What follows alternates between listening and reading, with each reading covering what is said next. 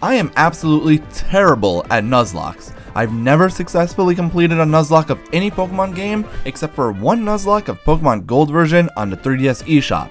Other than this, my Nuzlocke history has been abysmal.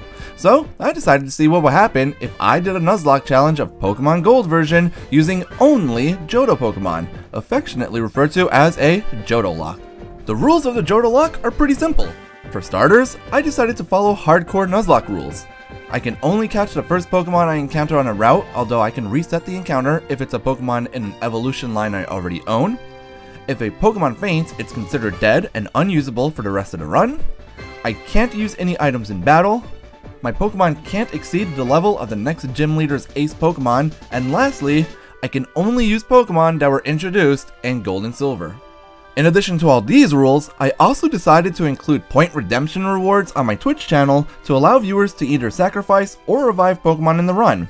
I'm sure that won't cause me any issues down the line whatsoever. So, let's find out if I have what it takes to actually defeat a Pokemon Gold Johtolocke.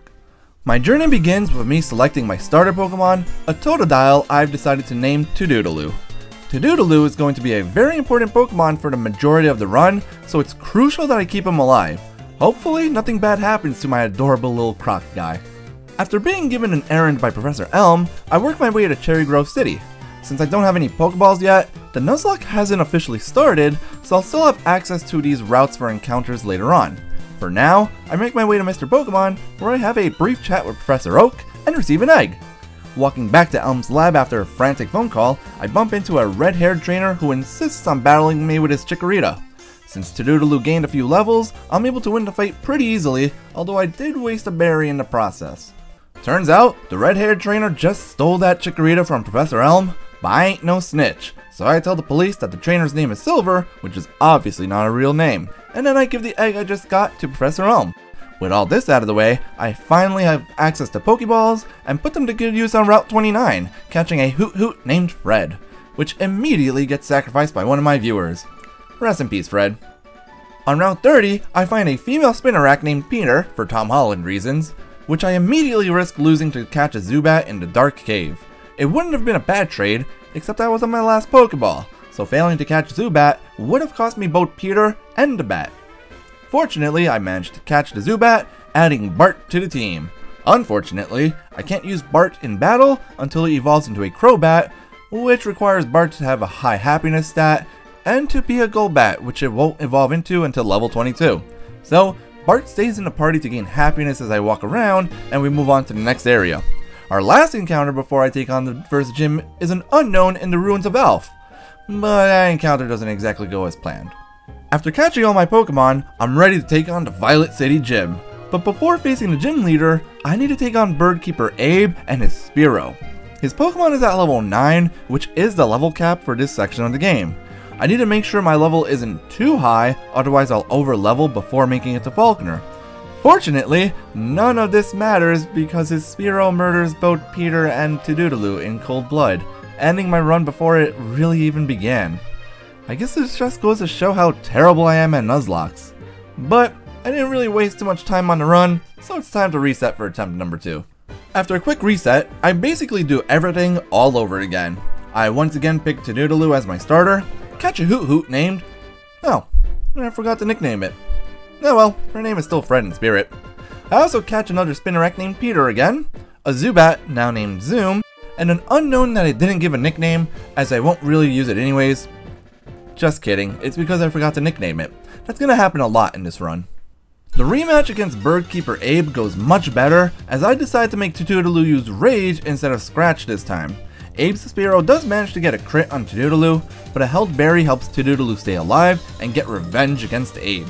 After beating the next gym trainer and leveling Fred up a bit in the Sprout Tower, it's finally time to take on the first gym leader, Falkner. This gym is one of the first reasons I picked Tudodolo for this run. I start the battle with Tudodolo and start spamming Rage against Falkner's lead Pidgey. Fortunately, Pidgey uses Tackle instead of Mud Slap, so my accuracy is untouched as Tudodolo's Rage continues to build. After taking down Pidgey, Tudodolo levels up to 10, which is fine as the level cap only applies to the start of the gym battle. With some rage built up, Tudodolo easily takes down Falkner's ace Pidgeotto with 2 more rages, ending the first gym battle in my favor. After winning my Zephyr badge, I get a call from Elm asking me to take the egg away from his aide at the Violet City Pokemon Center, which I immediately hatch into a Togepi named Egg. Super creative name on this one.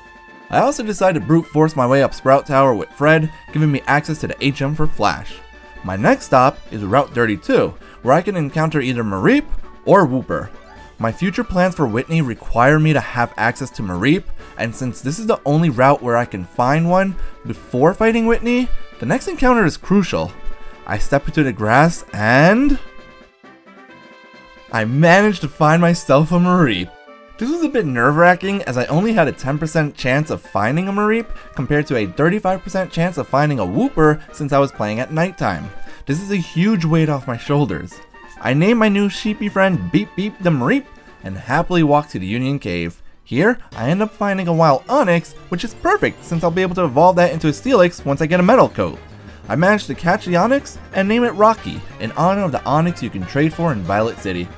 Now, around this time, I decided to incorporate the deaths and sacrifices made during the run on the screen.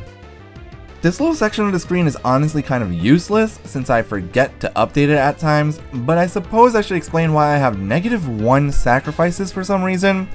Due to the channel point redemptions allowing my viewers to sacrifice or kill a Pokemon, some of my viewers got into a war over whether or not Doodaloo should be allowed to live.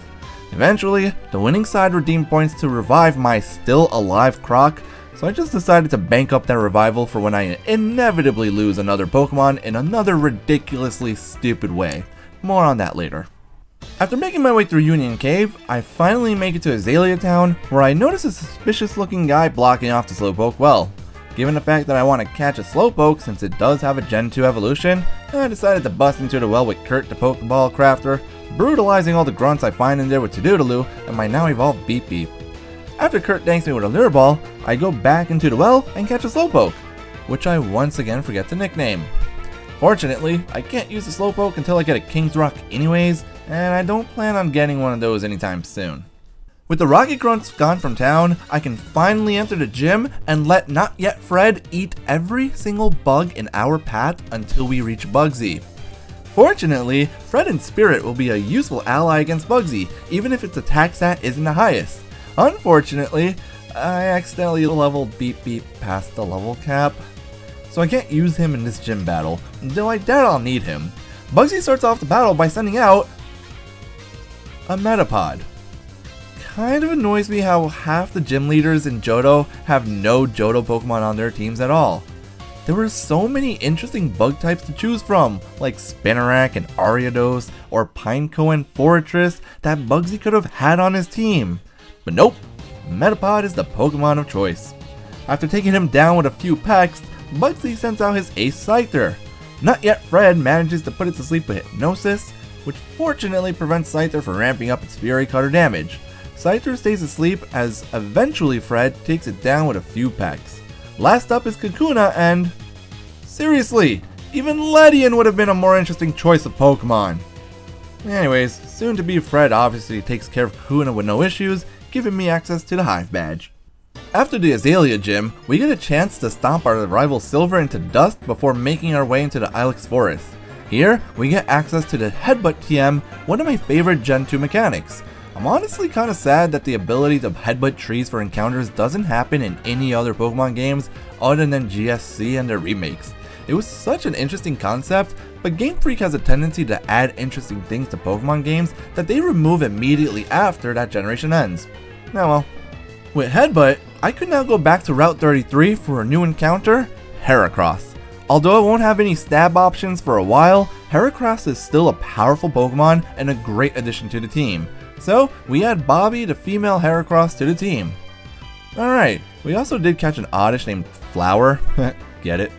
Which we will quite literally never use. It would require a Sunstone in order to evolve into a Bellossom, and honestly, it's not really worth the effort, but theoretically we can use it in the future, so in the box it goes for now. And forever. Sorry, Flower. In Goldenrod City, I go to the Name Raider, and Hoot Hoot the Not Fred officially becomes Fred. Slowpoke is also given the nickname School Wi-Fi because I can't think of anything slower. But Goldenrod isn't just a city where I can fix my Pokemon's names, it's also the location of the greatest challenge of the run, a match against Whitney. No beating around the bush here. After training up my Pokemon to the level cap and making sure to trade a Drowsy for Muscle the Machop in the Goldenrod department store, we head straight into the Goldenrod gym and make our way to Whitney. You may be wondering why I traded for Muscle since I can't actually use a Machop or any of its evolutions in this run. Although that's true, I can use the Goldberry that Muscle is holding when it's traded to you to help heal one of my Pokemon during this gym battle. So here we go, the potential run-ending battle. I lead off a Heracross against Whitney's Clefairy. Clefairy does know Metronome, which can be dangerous, but just goes for a double slap that of course hits 5 times and takes half its HP to a Horn attack. I switch into Beep Beep, taking a 3-hit double slap and retaliate with a Thunder Shock, landing a crit for the KO. I have no idea if the crit mattered, but I'll take it. Next up is the Devil Incarnate Miltank. This thing terrifies me. I have a whole explanation of why Whitney's Miltank specifically is such a challenge, which I may or may not end up making into a video at some point in the future. Long story short, there aren't many good counters to it. Miltank starts off by using Stomp, naturally getting the flinch against Beep Beep. This is where the Goldberry comes in, healing Beep Beep back up to nearly full HP. On the next turn, Miltank goes for an Attract, but Beep Beep breaks through its infatuation and hits a Thunder Wave to paralyze Miltank. But since I don't want the infatuation to become an issue, I take the opportunity to switch into Todoodaloo just as Miltank is fully paralyzed for a turn. Todoodaloo hits a Leer to lower Miltank's defense and is hit with Attract in retaliation. This Miltank's move pool is seriously annoying. I go for the switch back into Bobby, tanking a Stomp from Miltank that does about 20 damage. I risk a crit if I stay in, but Miltank is also paralyzed, so I take the chance and hit a Horn attack for about 40% of Miltank's HP. A second Stomp brings Bobby down to 10 HP. Time to switch back into Todoodaloo, who tanks yet another Stomp for 20 damage. Now, it's Todoodaloo's time to shine. I go for a Headbutt on Miltank, hoping to get either a flinch or paralysis, and Todoodaloo gets the flinch on Headbutt! This means that a follow-up Headbutt takes down the Demon Cow, winning me the Plane Badge without any deaths. This fight was really tough, but with some good luck and good positioning, I managed to get through without a scratch. All that's left to do now is to go to the National Park for the bug catching contest, where I get myself a Scyther named Slinging Slasher. I can't use her right now, but I will be able to once I get a metal coat later on in the game. That sounds a little familiar. Before continuing on to Ecruteak City, Zoom to now Golbat is finally happy enough to evolve into a Crobat, and Egg to Togepi evolves into a Togetic. Now the only thing blocking my way to Ecruteak is the weird wiggling tree on Route 36, also known as the Pokemon Sudowoodo, also known as Bart after I capture it. Getting Bart out of the way lets me talk to an NPC in the area who gives me the TM for Rock Smash, which means that Bobby finally has a stab move. Once we finally make it to Ecruteak, I decide to immediately leave Ecruteak. At this point in the game, you can get to either Olivine City to the west or the Lake of Rage to the east, though you can't go any farther without access to Surf. This, however, means that I have a few more encounters available to me before fighting Morty. On Route 43, my encounter is Girafarig, which I managed to catch and give the nickname Spot. Spot is actually going to be one of the best Pokemon in this run, so I'm pretty excited to have captured it. I used Spot to help me fight against the Kimono Girls in Ecruteak City, and absolutely nothing goes wrong. It did about 17, I think. It might be able to knock me out from here, so let's go Bobby. Oh, I'm an idiot. I'm an idiot.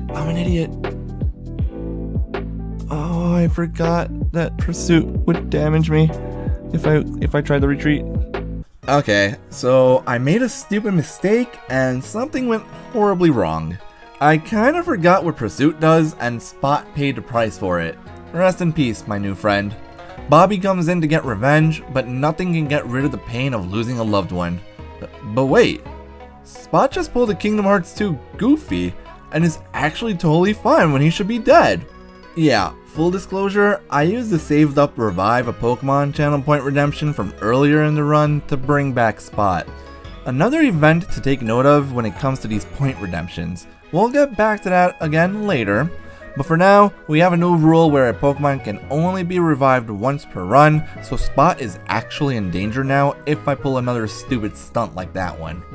After beating the Kimono Girls and obtaining the HM for Surf, I return to Goldenrod City to speak to Bill, who gives me an Eevee I nicknamed Luna. I'm sure you'll never guess which evolution I'll be going for with a nickname like that one. Though an Umbreon would be great to use against Morty, I don't have the time to raise its happiness enough right now, but I have another plan to take on Morty, so it's back to the Ekritique Gym to take him on. The plan here is simple. Spot has a new lease on life, and he does not want it to go to waste.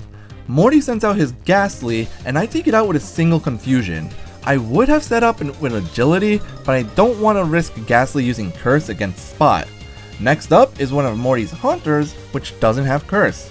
This means I can safely set up an Agility while Haunter goes for a Spite.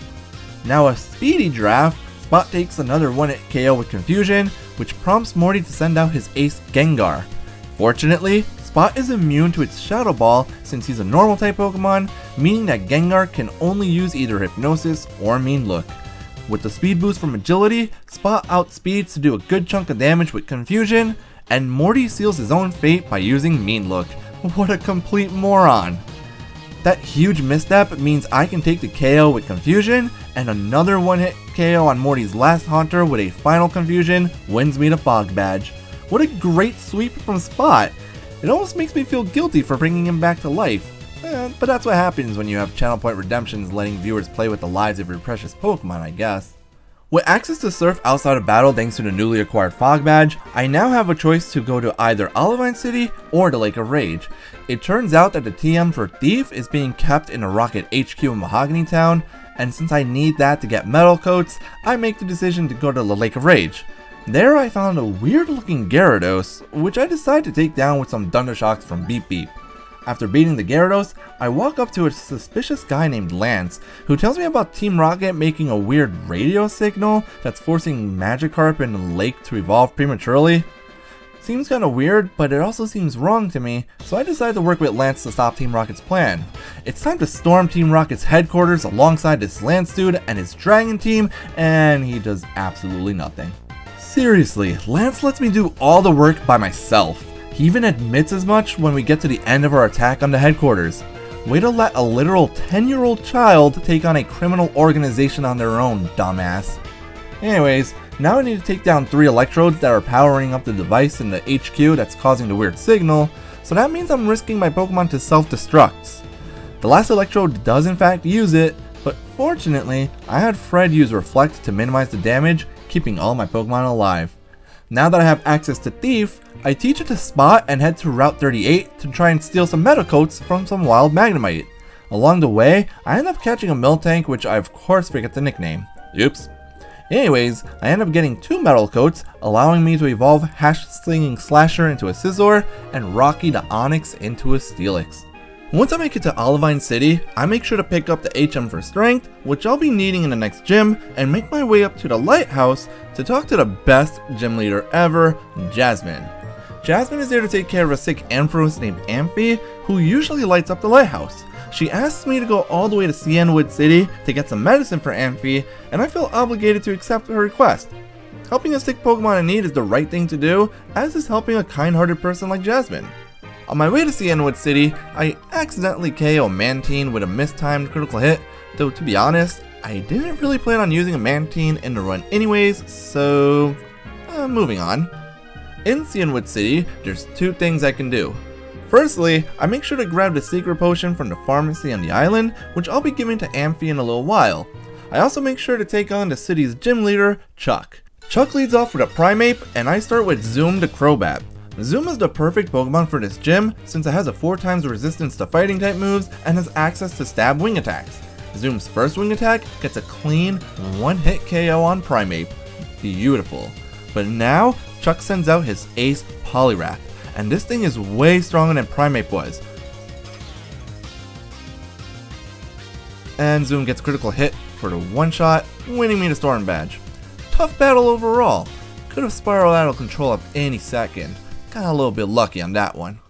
With Chuck utterly decimated, we have access to the Fly HM for a quick trip back to Olivine City and give the secret potion to Jasmine. Normally, I'd take this opportunity to take on Jasmine in her gym, but level scaling in Johto is really weird. Jasmine's ace Pokemon is at level 35, but back in Mahogany Town, Gym Leader Price has an ace Pokemon with a level of just 31. This means I'm taking a trip to Mahogany Town first. With nothing else to do in Mahogany Town, I go directly to Price's gym for that matchup. Price leads with a Seal, and I go with the now fully evolved Beep Beep. A critical hit on Thunder Punch takes Seal down off the bat, and Price sends out his ace Piloswine. While I could stay in to hit Piloswine with Fire Punch, I doubt it would get the KO, and I want to avoid any potential ground type moves, so I switch to Zoom on a useless Mist. I stay in with Zoom and use Confuse Ray, definitely not overcomplicating things here, and take an Icy Wind for half of my HP. Wanting to keep Zoom alive, I finally switch into Hash Slinging Slasher, who would have easily tanked an Icy Wind if Piloswine hadn't hit itself with Confusion instead. A Metal Claw brings Piloswine to yellow HP, so Price uses a Hyper Potion on the next turn. But it turns out that Piloswine doesn't actually have any ground type moves, so Slasher can tank any of its attacks, letting me stay in and pick up the KO with 2 more Metal Claws, even tanking a Blizzard along the way. Last up is Dugong, so I switch back into Beep Beep, who finishes off the battle with a couple of Thunder Punches, winning me the Glacier Badge. I kinda did overcomplicate things there, but at least it still worked out in the end. Now that I have the Glacier Badge, it's back to Olivine City for my battle with Jasmine. She leads off with a Magnemite, and I go with Beep Beep again, who naturally takes down Magnemite with a single Fire Punch. Jasmine sends out her second Magnemite, and we get a repeat of that first turn. Next comes her ace Steelix, who apparently also doesn't have a ground type move. Move pools in this game were really questionable. Even though I don't need to, I decide to give my now fully evolved Doodaloo the spotlight. He comes in on a Screech, and retaliates with a single Surf to win me the Mineral Badge. Just one gym leader left to go. Before we can move on to the next gym, however, we need to go handle that group of international criminals again. Team Rocket has taken over Goldenrod City's radio tower, and it's once again the responsibility of a literal 10-year-old child to evict them. Fortunately, this section of the game is just a long filler episode, and absolutely nothing of importance happens here. This is the only one that might survive. Yeah, barely. Oh, I don't like that smoke screen, that's annoying. Let's see if he has an item to steal. A few moments later. Bro, please don't. Please don't. Please don't. Okay, so I might have messed up. The Rocket executive posing as the radio tower's director has a team of only coughing and wheezing. Naturally, I tried to sweep him with Spot, but this led to disaster. Spot barely fails to pick up the KO with Confusion, letting Wheezing go for a smoke screen. Unfortunately, this caused Spot's follow-up Thief to miss, letting Wheezing explode and take my poor Spot down with him. This is the second time Spot has died now, and I couldn't be any more disappointed in myself. I failed poor Spot not once, but twice in this Nuzlocke. Trying to defend myself by saying that I'm just bad at Nuzlockes, it's just a bad excuse. I could have easily switched into Slasher to keep Spot alive there, but I let my hubris get the best of me. I just hope that I've learned my lesson and won't be losing any more Pokemon in such a stupid manner. The rest of the Rocket takeover is actually uneventful, so I make my way through the ice path to get to Blackthorn City, where I'll obtain my final gym badge. While in the ice path, I catch a Swinub named Peppa. Once I make it to Blackthorn City, I decide to go south to Route 45, where I catch a Teddiursa named Barry. Now that I've finished with all my encounters for Johto, it's time to face Claire for my final badge. With my final gym badge on the line, Claire sends out a Dragonair, and I go with Doodaloo. Unfortunately, I haven't been very focused on EV training my Pokemon, and have mostly been using rare candies to level up, and this fight shows it. Doodaloo fails to pick up the KO on Dragonair with an Ice Punch, despite holding another Melt Ice that I found in the Ice Path. This lets Dragonair go for a Thunder Wave, paralyzing Doodaloo and immediately making the fight more difficult than it should be. After tanking a Dragon Breath, I go for a Headbutt, picking up my first KO. Dragonair number 2 is up next. This one of course has Thunderbolt, which doesn't do a lot of damage, but still threatens to KO with a crit next turn. I switch to Slasher here, who tanks the Thunderbolt pretty well. 2 Metal Claws take Dragonair number 2 down, so now it's time for Dragonair number 3. This one also goes for a Thunder Wave on Slasher after she hits a Metal Claw. Fearing the possibility of Flamethrower, I switch into my now evolved Luna the Umbreon. Luna takes a Dragon Breath pretty effortlessly, and goes for a Sand Attack as it gets hit by an Ice Beam. I try to lower Dragonair's accuracy with Sand Attack, then follow up with a couple of Feint Attacks to take out Dragonair number 3, though Luna got paralyzed and took damage from an Ice Beam along the way. Last up is Claire's ace Kingdra. I keep Luna in to go for a Confuse Ray while Kingdra uses a Surf, bringing Luna low. Luna heals with the held Gold Berry, but a critical Surf would have still knocked him out, so I switch into the unnamed Miltank, who does not take Surf very well at all. Another switch into Beep Beep lets me tank Surf a little bit better, and paralyze Kingdra with a Thunder Wave. On the next turn, I go for a Thunder Punch that does just under half of Kingdra's HP, and Kingdra breaks out of confusion to go for a Hyper Beam.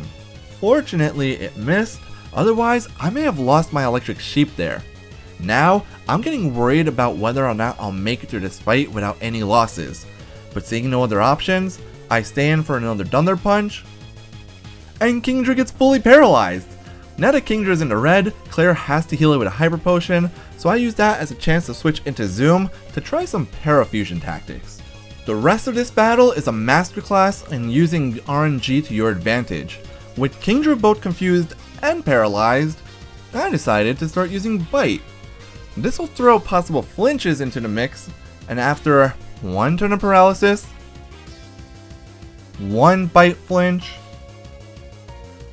2 Bite flinches in a row, Kingdra has done absolutely nothing to Zoom for the past 3 turns, and Zoom finishes the battle off with a Wing Attack, winning me my last badge. Is what I would say, except that Claire's a bigger sore loser than Whitney.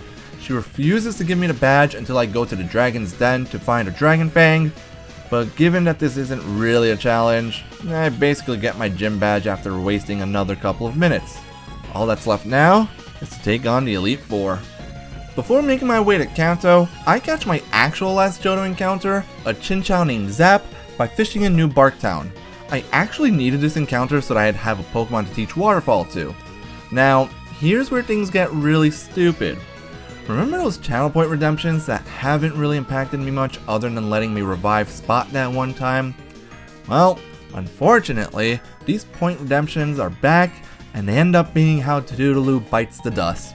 Honestly, I'm starting to question whether I should even have these point redemptions in the first place. But even without Doodaloo, getting to the Pokemon League is pretty easy. Even my last fight with my rival Silver isn't difficult at all due to the weak Pokemon on his team, like Sneasel. Imagine having a Sneasel on your team. What a useless Pokemon it was in Gen 2. Anyways, now that we've made it to the Indigo Plateau, it's time to put together a team of my 6th best Pokemon.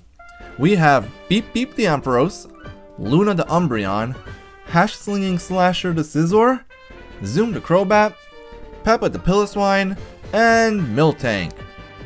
Yeah, I don't know why I brought this one either, but it's fine. I'm sure Miltank will be helpful somehow, right? With the team ready to go, our final challenge begins. First up is Will, the Psychic type expert. He leads with a Xatu, and I of course go for Beep Beep. Xatu gets the Confuse Ray off, but Beep Beep attacks through the confusion and retaliates with a Thunder Punch to one-shot the Xatu. A great start. Next up is Jink, which outspeeds and puts me to sleep with a lovely kiss. How fun. The follow-up Psychic does more than half of Beep Beep's HP due to a crit, so I switch Luna to keep Beep Beep alive. Luna gets put to sleep as well, obviously. This Jinx is really starting to get on my nerves. Fortunately, it just goes for a few double slaps which don't do much damage, and then an Ice Punch that's still pretty weak. Another double slap, and then Luna finally wakes up and deals some damage with Feint Attack. After Confuse Ray, I bring Jinx super low with a Feint Attack, and then Jinx knocks itself out in Confusion. That nightmare is finally over, and I really appreciate the karma Jinx got there. Next up is Exeggutor, who goes for a useless Reflect, while I, being a master strategist, go from Confuse Ray. Exeggutor hits itself on the next turn, and so 2 Feint Attacks take down the Coconut Tree. Now comes Will's second Xatu. A lot of duplicate Pokemon on teams in this game, huh? Anyways, he plays an Uno Reverse card on me, and uses Confuse Ray on Luna, who of course hits himself. I don't like the Confuse Ray game anymore. Fortunately, Johto's only other move that'll work is a laughably weak quick attack, so after another 2 feint attacks for another KO, we're on to the last Pokemon, Slowbro. Since Luna is low at this point, I switch into Miltank as Slowbro uses Amnesia. Slowbro does do good damage with Psychic as I go for Body Slam, but I decide to stay in, risking the crit to get off another Body Slam. And Slowbro goes for Curse. Great decision making there, Will. One final Body Slam wins me the battle, and lets me move on to Koga. Buckle up, because this one's gonna be fast. Koga starts off the battle with his Ariados, an interesting choice for an Elite Four member. I start off with Beep Beep again, and go for Fire Punch to pick up the immediate KO. Next up is Fortress, who is 4 times weak to fire, and therefore meets the same obvious fate. After that is Venomoth, who hits a Psychic, but goes down to a single Fire Punch. Beep Beep is on fire, literally. After stating that the only Pokemon on his team that I fear is Muck, Koga decides that's who he wants to send out next. I get up a Thunder Wave to paralyze it, and switch into Hash Slinging Slasher. I start setting up Swords Dance, and Muck shows off its annoying Acid Armor and Minimize moves. Fortunately, after 2 Swords Dances, I'm able to get the KO with a single Metal Claw and a Strength despite the Minimizes. Next up is Crobat, the last Pokemon, who sets up a useless double team and goes down to a single Metal Claw. This fight was pretty easy overall. The next Elite Four member is Bruno. Fortunately, fighting types kinda suck in this game, so I don't have anything to worry about. Bruno's first Pokemon is Hitmontop, and my lead is Hash Slinging Slasher. I set up a Swords Dance on turn 1, and Hitmontop digs a hole. Since I can't hit him anyways, I take this as an opportunity to set up a second Swords Dance. I then proceed to sweep the rest of Bruno's team.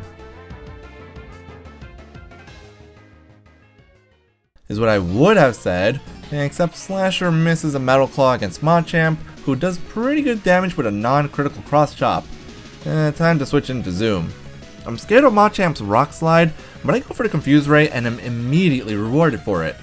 A Wing Attack fails to pick up the KO, and Machamp breaks through its confusion to hit a Rock Slide, which Zoom lives with 69 HP left. On the next turn, Bruno uses a Max Potion to heal Machamp to full, but apparently, Zoom was disappointed in himself after failing to KO Machamp on the previous turn, so this time around, he lands a critical hit for a clean one-shot. Last up is Onix, truly the fighting type Pokemon of all time. Since Zoom can't do much here, I decide to switch into Peppa, who proceeds to freeze Onix to death with a single Icy Wind. Gonna be honest, I actually expected Onix to survive that one. Piloswine's special attack is atrocious, but with that, 3 of the Elite Four members are down, 1 left to go. The last Elite Four member is the only decent Karen that ever lived. She may not yell for a manager after every slight inconvenience in life, but she sure as heck doesn't let trainers walk all over her either. I know this battle is going to be tough before it begins, especially with the Doodaloo out of action. Karen leads with Umbreon, and I start with Beep Beep to hit it with a Thunder Wave, getting an immediate full paralysis on turn 1. A Thunder Punch does a little bit of damage, and Umbreon lands a Confuse Ray. This move is the MVP for this run, I guess. I switch into the Bug with no Bug type moves, and set up a Swords Dance. Umbreon of course goes for a Sand Attack, because why wouldn't it?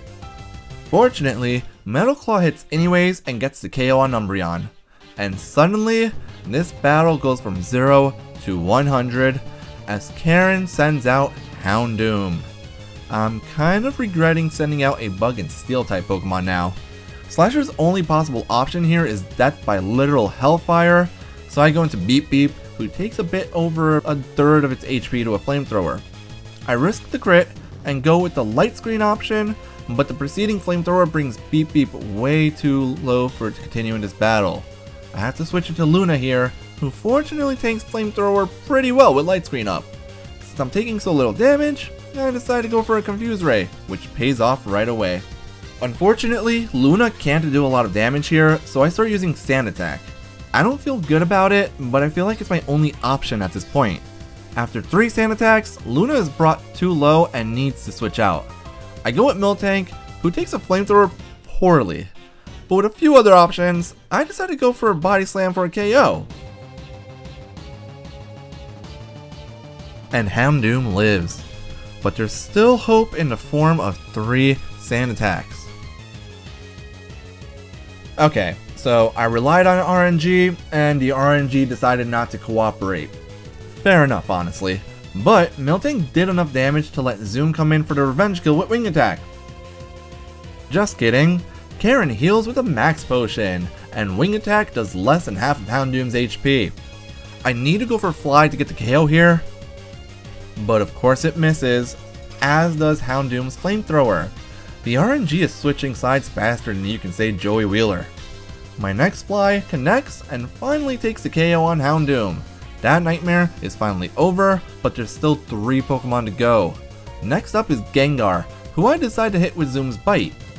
Unfortunately, Gengar takes less than half its health and damage, so it doesn't even knock itself out with a Curse. I decide to stay in and just take out Gengar here rather than switching to avoid Curse damage, but apparently the KO makes it so I don't take the Curse damage. Awesome! I'm pretty sure that was a Gen 1 mechanic, right? Murkrow is 4th, and this time I know I'll take Curse damage, so I switch to Peppa. 2 Feint attacks do decent damage to me, but I managed to just barely not pick up a KO with Icy Wind in return. There's that terrible special attack stat I was talking about. I need to switch here to avoid a crit, so I go into Slasher to clean up this mess of a battle. Strength finishes off Murkrow, leaving Vileplume, the best dark type ever, as the last Pokemon. Metal Claw misses of course, letting Vileplume paralyze me with Stun Spore. Fortunately, Vileplume goes for Petal Dance, which does literally nothing, so Slasher is able to pick up the win after a few more turns. With that win over Karen, we're finally up to the champion battle against Lance. He's strong, and my only real answer to his Dragonites is Peppa with his terrible Ice-type moves. This one is going to be tough. Lance's first Pokemon is Gyarados, so Beep Beep is the obvious lead. I outspeed and get the KO with a single critical Thunder Punch. We're off to a good start. Next up is one of Lance's Dragonites. It's level 47, but he has 2 Dragonites at this level, so I don't have a way of knowing which one I'm facing. But I do know that it won't have a Fire type move, so I switch into Slasher and tank a Hyper Beam pretty well. I get a free turn to set up Swords Dance, and on the next turn, I find out that this is the Thunder Dragonite. Sadly, this means I have to switch out Slasher or risk losing her to another Thunder. So I switch to Beep Beep, who dodges the Thunder. I then switch back to Slasher on the Hyper Beam, letting Slasher take the KO with a Strength while Dragonite recharges. Charizard comes out next to murder my bug, but unfortunately, I see no other options here. I don't want Beep Beep to take too much damage switching in, so it's sadly time to let Slasher go down. On the free switch, Beep Beep does tank a Flamethrower, but picks up the KO with the 1 Thunder Punch. We're halfway there now. Blizzard Dragonite is the next one sent out, and I switch into Luna. But naturally, Dragonite used Hyper Beam instead. Time for the patented Confuse Ray strategies. Sadly, RNGesus frowns upon me for doing so in the champion fight, causing 3 completely wasted turns for Luna, who misses with a Screech, then gets fully paralyzed, and then gets paralyzed for a 2nd turn in a row. This is going downhill fast. Sadly, I once again don't see many options other than letting Luna go down to a Hyper Beam. On the recharge turn, I finally decide it's time to send out Peppa. An Icy Wind does manage to pick up the KO, but I did get a critical hit, so that may have been why. Finally, the level 50 Dragonite comes out. This one packs Fire Blast, so I'm terrified of it, but right now, my only option is to hope Fire Blast misses. I select Icy Wind as my move, and the Fire Blast connects for a clean one-shot on Peppa. This just went from bad to worse in an instant. I go with Beep Beep, planning to use Thunder Wave, but of course, Lance has Safeguard on this Dragonite. I don't think I've ever even seen that move be useful before now. All I can do now is go for Thunder Punch, but it doesn't do much. Beep Beep goes down to Outrage, leaving me with just Zoom. It's him against the world now. I have Zoom go for Fly first. It does decent damage, but so does Dragonite's Outrage. On the next turn, I go for a wing attack, hoping it'll do enough to get the KO. But sadly, it doesn't, and Zoom goes down to... Zoom actually lives with 1 HP. This fight may be bleak at this point, but I have to admit I am so proud of Zoom for keeping the dream alive here, if only for a few seconds. Lance ends up healing with a full restore, and I have to admit defeat here. While I can try to spam bite for flinches, there's no guarantee that would work, and it would do so little damage that I need to get tons of flinches. Sadly, this means that my run comes to an end. Honestly, this one really stung. I can only use my lack of skill in Nuzlocke as an excuse for so long. I definitely made some mistakes in that last fight, and I genuinely think that it would have been possible to win if things had gone just a little differently, or if I had made slightly better choices. With the run dead, I decided to end my stream there for the night, and return the next day after spending some time thinking about how this run went. Now, under normal circumstances, this is where I would talk about attempt number 3 and how it differs from attempt number 2, talking about the new Pokemon I caught, who survives longer or dies earlier in the run, how different some of the major fights end up being. But after stepping away from my stream that night, I only had one thought running through my mind. That champion fight is a guaranteed win if only I still had Johtolocke. So I made a decision. I know it won't be a popular decision, and I know it's technically against Nuzlocke rules, but I just can't stand the idea of losing a Nuzlocke just because a Pokemon was lost without me actually losing it in a battle. So I decided to make a compromise. Thinking about it, I came to the realization that there really isn't any good reason to have channel point redemptions to allow my viewers to sacrifice Pokemon. Why would I even subject myself to the torture of relying on certain Pokemon in key parts of the game, only to have viewers decide to redeem a few points and take that option away from me, effectively killing the run without me even making a misplay. I also think about how easy that Morty fight was with Spot, who only lived to see that fight because of a channel point redemption to revive a Pokemon. So here's my compromise. I'm not going to reset this entire run. Instead, I reset the game to right before I challenge the Elite Four. Every Pokemon that fell to that champion battle, which was supposed to go differently with Johtolocke, is brought back to try again. In exchange, Miltank will remain in the death box since she was lost to Karen instead of to Lance. I think that's a legitimate death. I know it goes against Nuzlocke rules, but in the end, I honestly felt that the biggest reason I lost to Lance was because I lost to Johtolocke, forcing me to rely on Peppa, who couldn't stand against that level 50 Dragonite since it has Fire Blast. I also decided to remove those channel point redemption options from my stream so that scenarios like this won't ever happen again. It's just good old-fashioned nuzlocking for me from now on, no viewers sniping or reviving my Pokemon. With that being said, the next evening, it's time to rematch the Elite Four. Will people make trash talk about me and say it's a skill issue on YouTube whenever I post this video? Absolutely. Do I care? No, I'm doing this for fun. I acknowledge I'm a bad Nuzlocker, but that's okay. Now, since I'm technically breaking Nuzlocke rules here, I decide to make it a bit harder for myself and bring only 5 Pokemon, leaving Peppa at home this time. My 5 choices are Luna, Beep Beep, Slasher, Zoom, and of course, Johtolocke. The Elite Four goes about the same this time around, with one major exception. Oh, I didn't heal Earthquake PP. That's okay. No nightmare battle against Karen this time. Honestly, this was so much easier with Johtolocke on the team, but we still got that rematch with Lance, and it'll still be tough despite having Johtolocke on the team. I know I said it's gonna be a guaranteed win, but things can always go wrong, so let's get into it. Once again, Lance leads off with his pathetic Gyarados, and I of course send out Beep Beep. Thunder Punch gets the clean KO again, no crit involved this time. The first Dragonite comes out. I know they all have annoying special moves, so I decided to go for Light Screen here and end up dodging a Thunder Wave. That turn went perfectly. I stay in to test out Thunder Punch damage, but sadly a second Thunder Wave paralyzes me first and stops Beep Beep from attacking. On the next turn, Dragonite misses a Hyper Beam, and Thunder Punch lands for a decent chunk of damage, though it's not threatening a KO next turn without a crit. Still, I stay in and get yet another Thunder Punch off and shrug off a Thunder in the process. Great move from Lance. Now, I expect Lance to heal, but he goes for Hyper Beam instead. It does a lot of damage, and Beep Beep gets paralyzed, so I decide to switch. In hindsight, trying to get a Thunder Punch instead would have been a much better decision, but I'll have to live with that error.